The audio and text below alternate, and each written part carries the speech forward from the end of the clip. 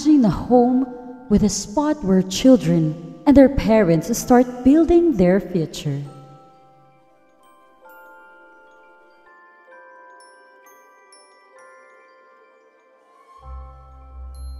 Imagine the time when a mother teaches her children to be creative out of the description she read.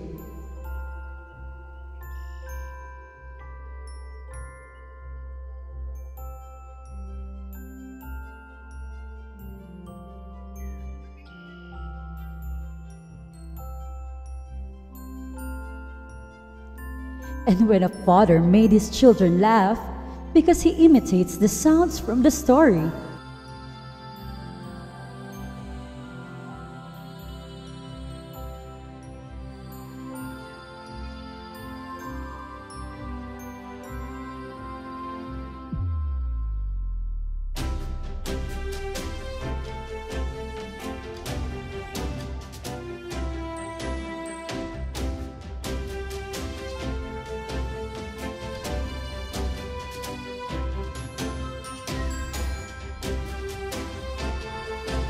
This is what first imagined in developing the home reading library of STO Pasig City in collaboration with the local government.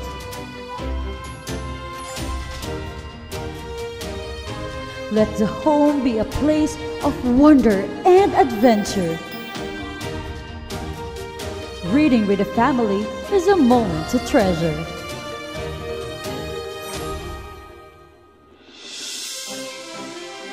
As a child discovers how to read, learning becomes a pleasure.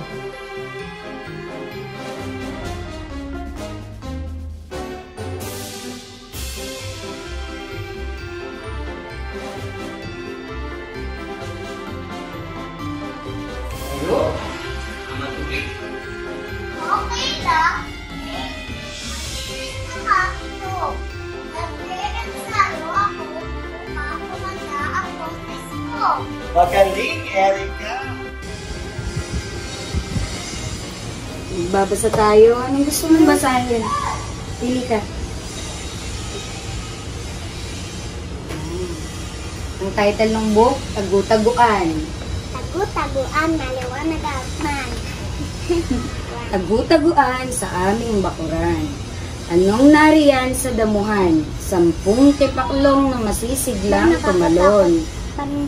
Hiniwakan nakakatigunan kami. Hindi naman. Pag sa tunay, hindi naman. Tingnan mabuti ang mga nasa lupa. Ayan ang mga insektong matsyatsaga. Siyam na langgam, dala ang matamis nilang ulam. Kita ka ng langgam? Maliit. Maliit. May mga lumilipad na tila bahaghari. Sa makukulay na bulaklak sila nakakapit. 8 paru-paro sa matamis na nektar nagsasalo. Nakakita na ako niyan. Maganda ba sila? Ay nako. Mag-ingat sa hinahawakan. May makakating insekto sa halaman.